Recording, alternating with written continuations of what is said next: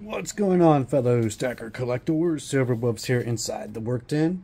So this video I'm going to share with you my 6 favorite tools that I use at home for mostly all my little repairs and hanging pictures and so forth. Want to test my camera out. I got a new phone, upgraded. So this is going to be a test for my future video, please hang tight, which is going to be the new Malta bullion coin, the newest major online bullion coin there out in the market. So can't wait to share that and see what type of good detail quality we could get when they come in April 7th, pre-ordered. Anyway, I want to get to the tools and start off with my favorite. And most people start off with the least favorite and then they work their way to the best. I'm not going to do that. I'm just going to start off with my #1 favorite tool. And that is the magnetic stud finder. It's, let's see, very powerful magnet. Use this to find nails behind sheetrock. So it's very handy for when you hang up pictures or want to cut in wall plates, which I use this particular tool, a template for a wall plate. Just trace it in and take the, what you call it, saw, the drywall saw. Cut yourself a nice little hole and put the wall plate in. Run wires if you want to hang TVs and so forth. This is perfect for that. Better than electronic. You save a little money and it works perfect. Second favorite tool is this handheld Makita drill. It has multi-functions. We're going to slap the battery in here. You lock it up. And it has a number of utilities you could plug in. I like to use the extension, and here at the end you have your drill bits. You just slide that in. I always found it easier using this extension when I'm drilling into the walls and so forth. Comes with a battery indicator, which is pretty cool, has a little light. These batteries are expensive. One has gone bad on me. Owned this thing for about 10-15 years now, and they're quite durable and they do last a while when you're using a drill.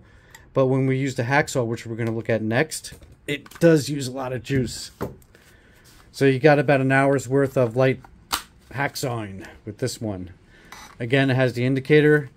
The best thing about these two particular tools is they could get you in really tight spots. Like if you have a crawl space, you're in a basement, an attic, and you need to just cut something, a 2x4, whatever. And also, this comes in handy in your backyard where you get those little saplings that are starting to grow up in areas you don't want them. You cut them down. You could cut some branches down here and there on a tree. You put a ladder up. So I'm going to show you. It comes with an assortment of blades. You can see them back here. I'm going to stick this in. What you do is you turn it right here. There's a little... Sorry about that. Got the camera between my arms. Lock it in place and let it go.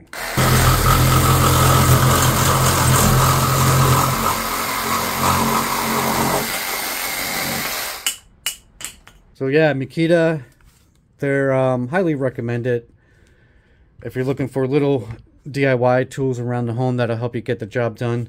And here's the big brother of the little handheld screw gun. This obviously has way more power than the little handheld screw.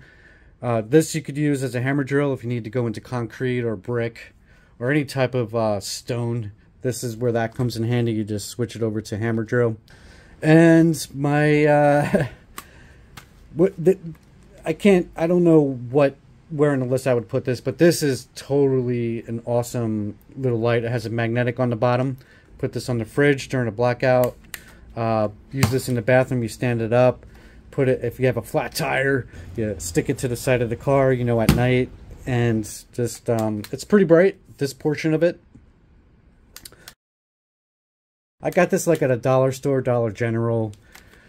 Can't remember exactly which one, but I'm sure you could find them possibly at Walmart. Or it was pretty cheap, man, and definitely comes in handy when the power's out and all that. Yeah, I just didn't go on and on. Let's see, are we on my bonuses yet? Bonus tools. tape measure, but not just any tape measure, one with fractions. It's always good to have work with fractions if you want to be precise. And this is my bonus. This is the bonus tool I want to show you about. Those who are metal detectors know exactly what this is. It's a pinpointer.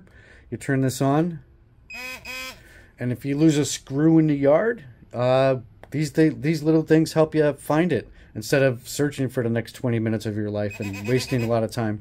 So yeah, it detects all types of metals. There's probably so much going on here, so I'm going to turn that off. Yeah, I've been building a lot of garden beds, and I've lost quite a few screws out there, and this has saved me a lot of time. Well, I hope you guys liked this little tool reveal of mine. Thought I'd be a little unique and test out the